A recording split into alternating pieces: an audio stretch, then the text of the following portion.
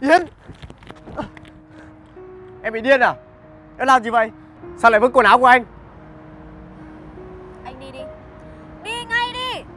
Em hết chịu nổi anh nữa rồi. Kìa, Yến. Đừng có đụng vào người tôi. Tôi ghét anh. Kể từ khi ra tù về, anh đã làm được cái gì cho tôi chưa? Việc làm thì không có. Thậm chí khách người ta đến quán, khi nhìn thấy mặt anh người ta còn không muốn ăn nữa kìa. Sao tôi lại khổ như thế này cơ chứ? Tại sao anh lại đi tù? Tại sao anh lại về chứ? Anh xin lỗi. Giờ thì anh đã hiểu rồi. Anh sẽ ra đi. Anh sẽ đi tìm việc làm. Anh không muốn làm gánh nặng của em. Anh đi đây.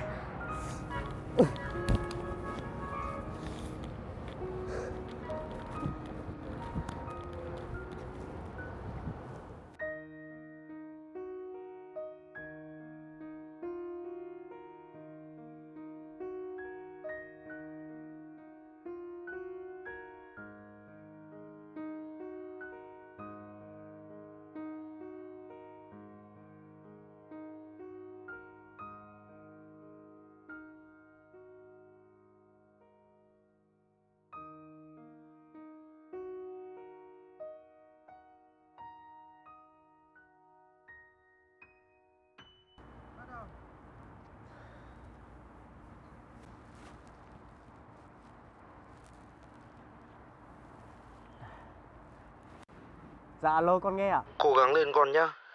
Bố biết là còn nhiều khó khăn, nhưng ông trời không triệt đường sống của ai cả. Bố tin là con sẽ làm được. Không có gì khó khăn bằng việc trở thành người lương thiện, nhưng mà nó sẽ khiến lương tâm của con được thanh thản. Vâng ạ. Con sẽ cố gắng trở thành một người lương thiện. Con cảm ơn bố mẹ ạ.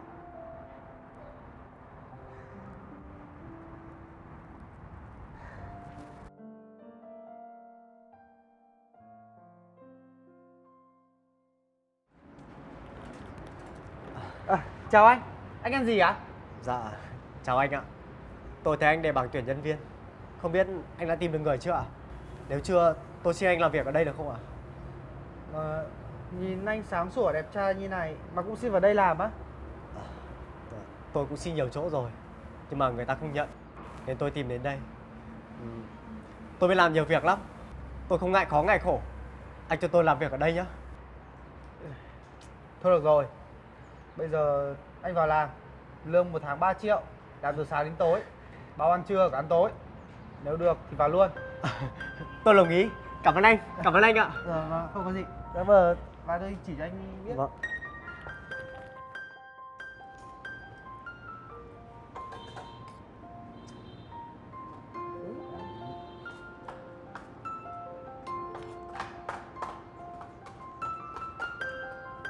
Ông Trung, cho tôi bảo.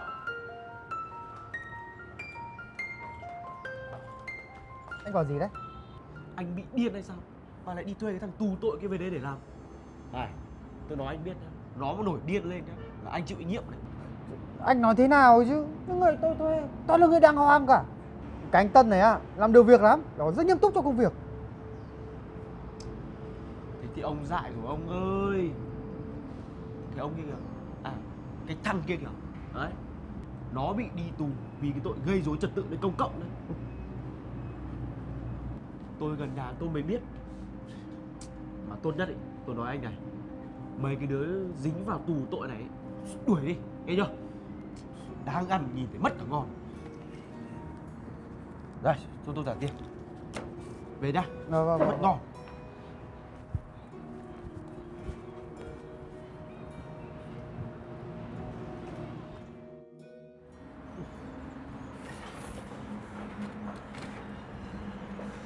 Anh Tân. Anh gọi tôi ạ?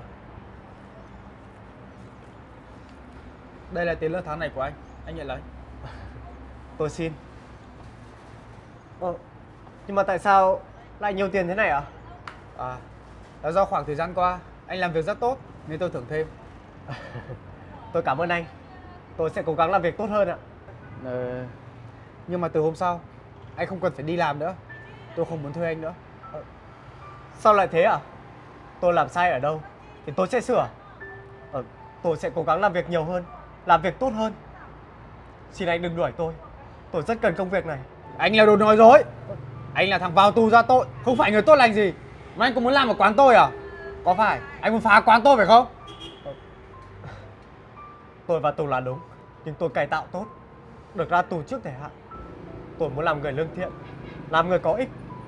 Vì thế tôi mới xin vào đây làm việc. Anh cũng thấy tôi làm việc đàng hoàng, có trách nhiệm.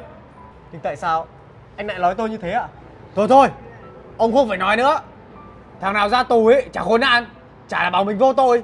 Cho dù anh cũng muốn làm người lương thiện đấy, nhưng mà anh đã làm sai một lần rồi thì kiểu gì chẳng có lần thứ hai. Thôi, anh đi đây. Tôi không muốn vì anh mà quán tôi mất khách. Anh thật là quá đáng. Cái ngữ như anh ấy, do tôi đen tôi mới nhận phải. Nếu biết trước anh vào tù ra tội ấy, tôi đã đuổi thẳng rồi. May mà tôi tinh mắt, không giờ quán tôi mất sạch đồ. Thôi, cầm đống tiền thừa đi rồi cút đi. Quán tôi không chứa anh. Đi đây.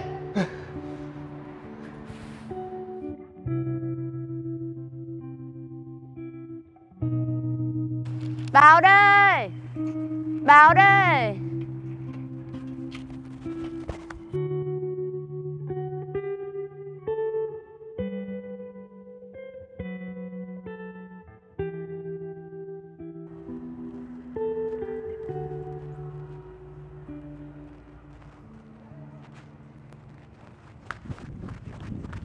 Anh ơi, anh làm gì thế ạ? Sao anh lại đụng vào xe của em ạ? À, anh có làm gì đâu. Anh thấy xe đổ nên anh dựng lên thôi. À, vậy ạ? Em cảm ơn anh nhá. Không có gì. Mà em đi đâu vậy? Cho anh đi nhầm một đoạn được không? À, em đi đường Hoàng Văn Diệu. Anh có muốn đi không ạ? Vừa hay, anh cũng muốn tới đó. Thế em cho anh đi nhỏ nhá. Vâng, vậy anh lên xe đi, em chở anh đi. Anh là người lớn, thôi để anh đèo cho. Lớn nhỏ gì hả anh? Thôi, anh lên đi để em chở anh đi.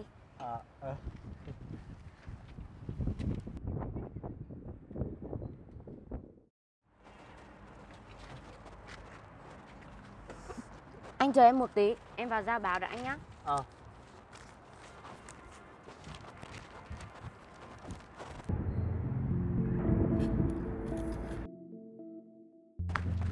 Anh ơi, xem, anh.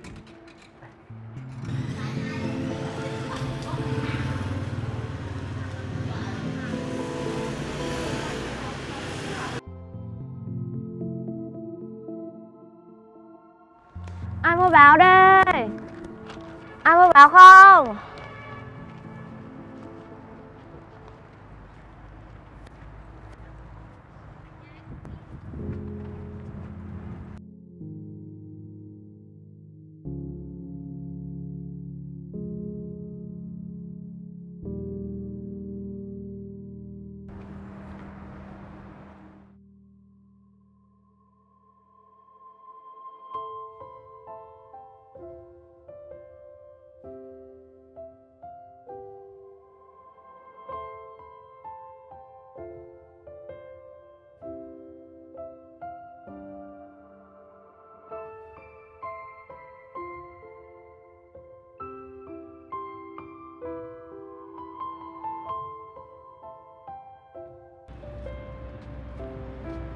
Anh xin lỗi.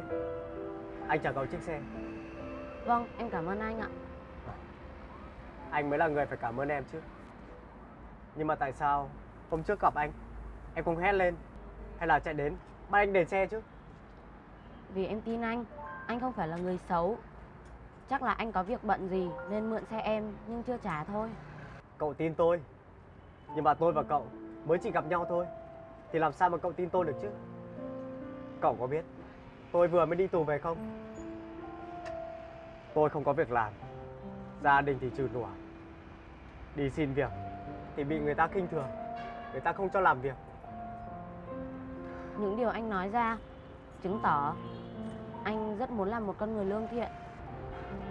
Cậu là ai mà lại đánh giá tôi, mà biết tôi là con người lương thiện chứ?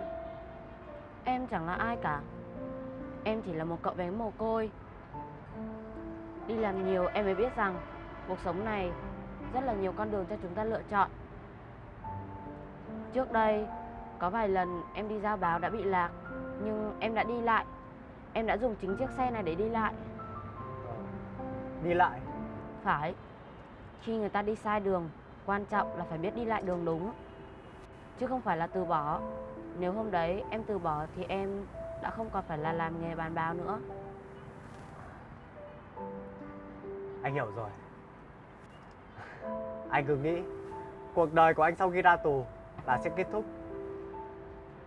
Nhưng nhờ có em mà anh đã hiểu ra được không có con đường nào là sai, chỉ có người lựa chọn sai mà thôi.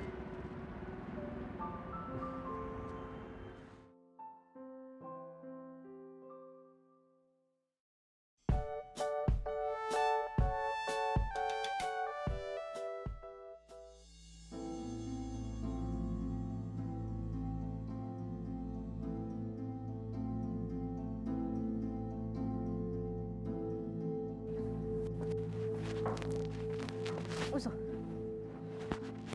Ê, cái nhà trọ gì bẩn thế này nữa chứ. Anh Hùng ơi! Anh Hùng!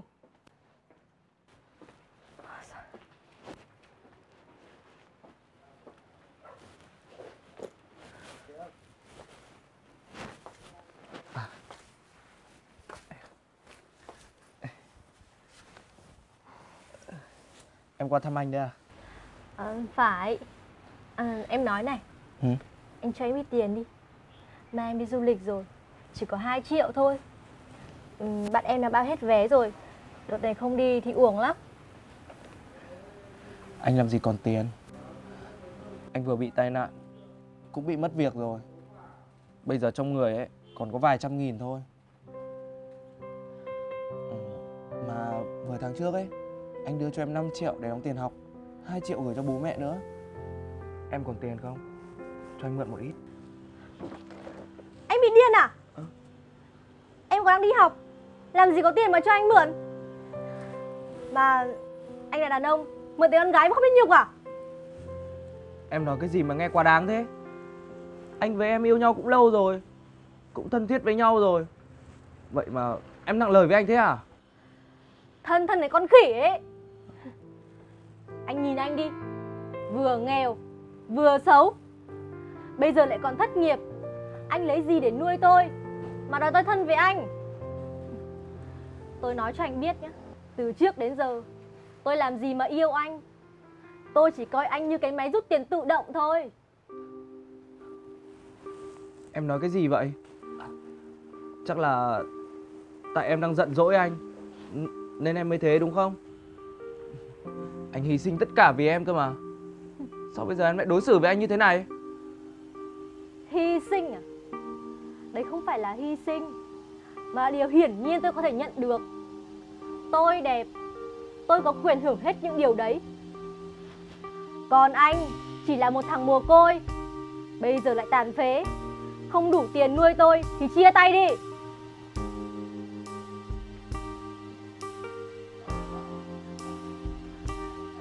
Khốn nạn.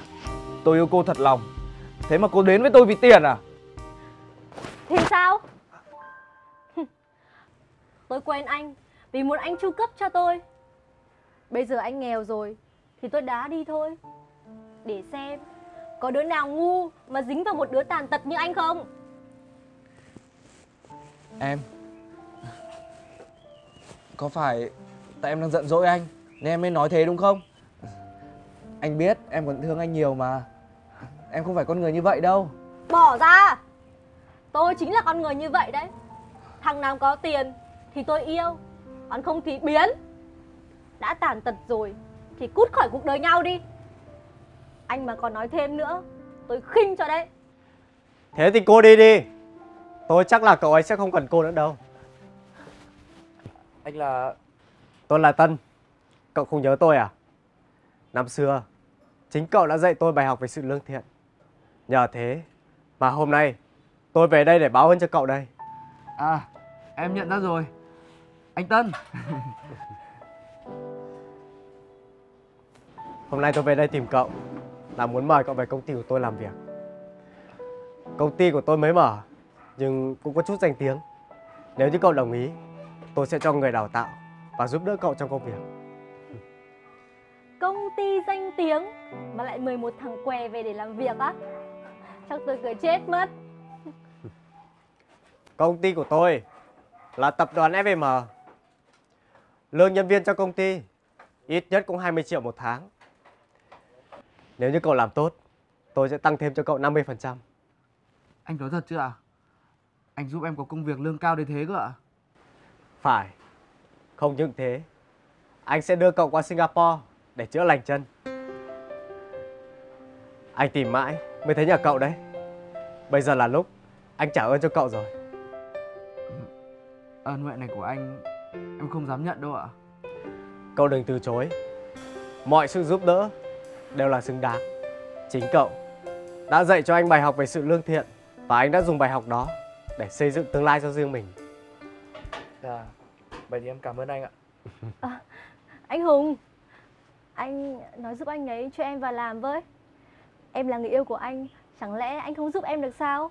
Mình yêu nhau đã lâu rồi, anh phải có trách nhiệm với em chứ. Nhưng vừa rồi, chính tôi đã nghe thấy cô nói chia tay. Cô mắng chửi Hùng vì nghèo và tàn tật. Có đúng thế không ạ?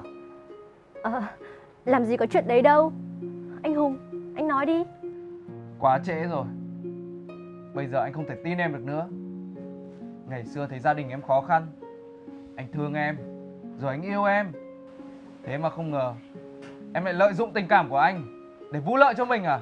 Hóa ra khi anh giàu có, anh lại trở nên tráo trở như vậy. Đồ khốn.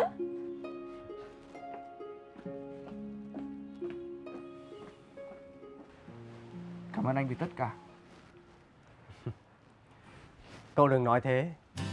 Chính vì lòng tốt và sự tin tưởng của cậu đã giúp anh đứng vững trong cuộc đời. Đây chính là cái kết mà cậu xứng đáng có. Chính em đã giúp anh nhận ra lương thiện không phải là cách sống, mà là sự lựa chọn. Em hiểu rồi ạ. Xin chào các bạn. Cảm ơn các bạn đã theo dõi tập phim vừa rồi của chúng mình. Tập phim vừa rồi được tài trợ bởi công ty Kohinoor. Hiện tại công ty Kohinoor đang có 2 dòng sản phẩm, đó chính là thuốc bọc tóc Rick Hair Và xăm tô nữ Bue Collagen. Thuốc bọc tóc Rick Hair có công dụng bổ huyết, cung cấp các chất dinh dưỡng cho tóc, hỗ trợ làm đen tóc, giảm ghét rụng, khô, xơ tóc và làm chậm bạc tóc, giúp tóc chắc khỏe. Còn xăm tố nữ Bue Collagen có tác dụng ngăn ngừa lão hóa da, sạm da, nám da và dành cho người có nhu cầu làm đẹp về da. Một lần nữa, chúng mình xin cảm ơn các bạn đã theo dõi và ủng hộ bọn mình. Hy vọng thời gian tới các bạn sẽ tiếp tục ủng hộ bọn mình nhé. Xin chào.